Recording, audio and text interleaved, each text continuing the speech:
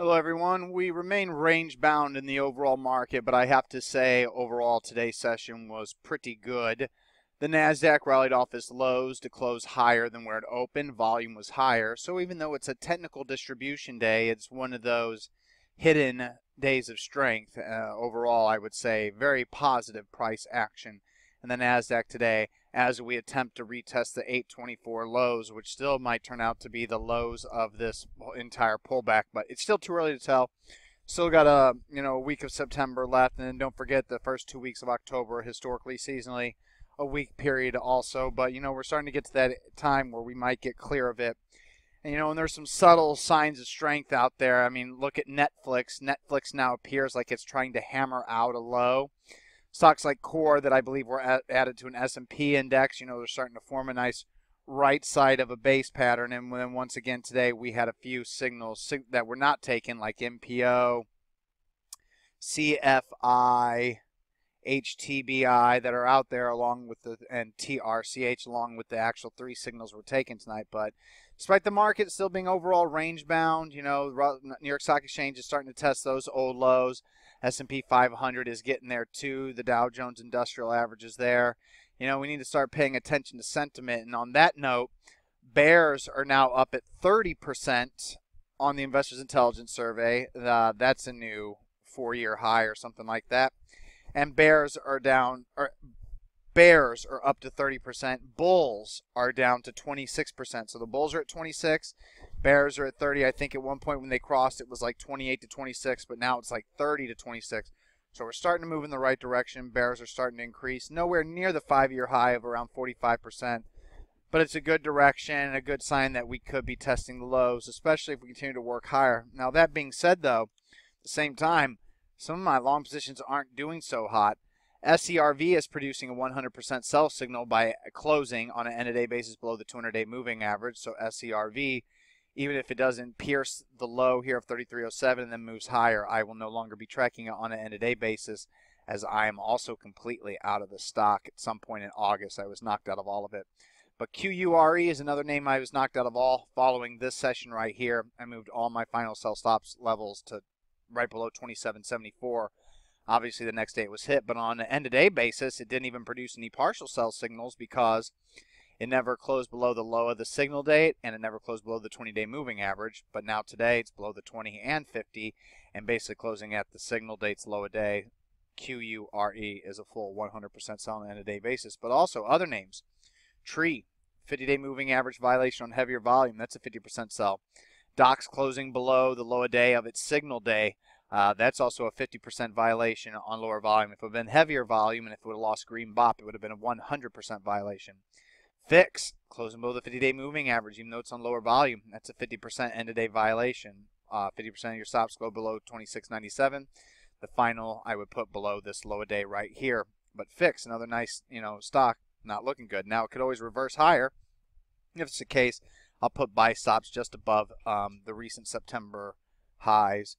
ABMD also closing below the 20-day moving average in heavier volume. Remember, under a sell condition, that's a 50% sell signal, so the low a day 95 needs to be used. However, if we were in an uptrend or even a neutral condition, today's sell-off would not be enough to trigger a 50% sell, as we're still well above the 50-day moving average, well above those recent support lows. But it's up to you. You can do what you want. I just recommend maybe moving a half below the low a day. And if we're in a strong market, I assume ABMD will rally higher immediately. And PayC also failing its 50-day moving average on heavier volume. That's another 50% sell signal. You can use today's low a day as your final sell stop, or go ahead and keep it back here August. I think based on the way the market's acting, I don't want it to go below 34.62. So PayC, me personally, that's going to be my final sell stop on my remaining position. I added a little bit to it back here. Got a good fill on the gap down. So, I have a little bit larger position. I would like a little bit higher levels, but even if it closes below here, I'll be leaving the overall position about break even.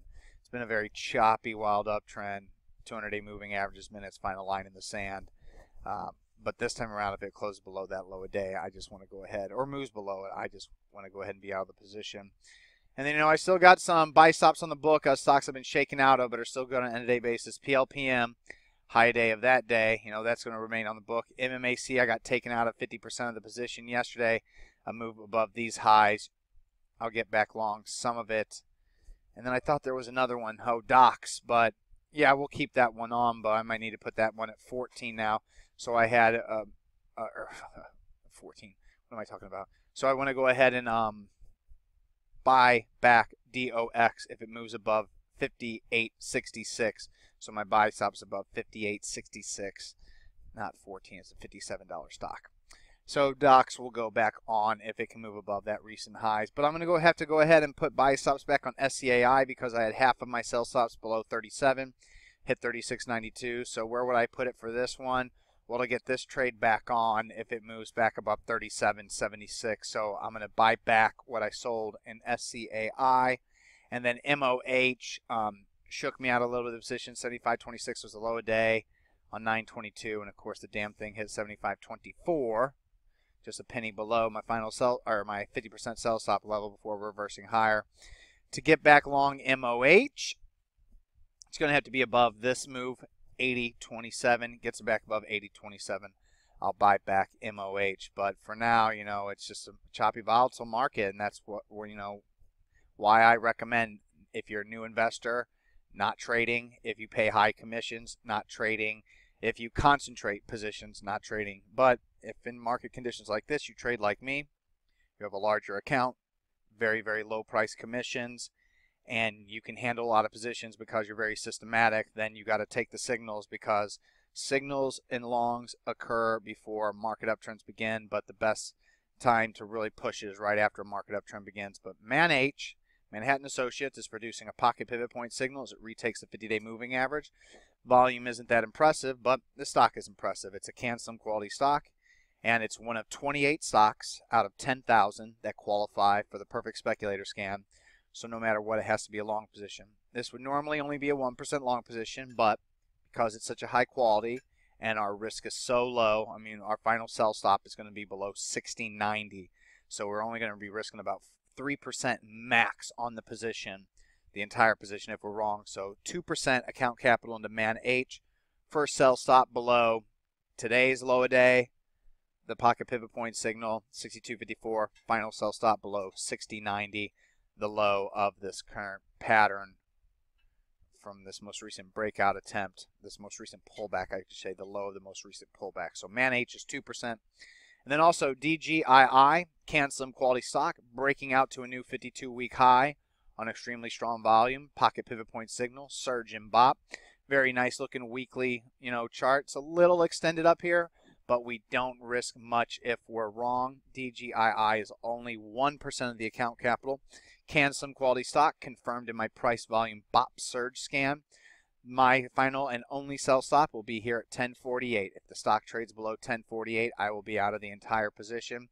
If you really want to be crafty, you could use 10.48 and use 10.19 back here, which is slightly below the 50-day moving average, which is something that I just might end up doing because it's a volatile market and it's only 1% of the account capital. And even if I allow it to trade back to 10.19, I won't be losing much. So I might be splitting it up. So I know I just said final sell stop below 10.48, but what is it, splitting hairs? Don't worry about it.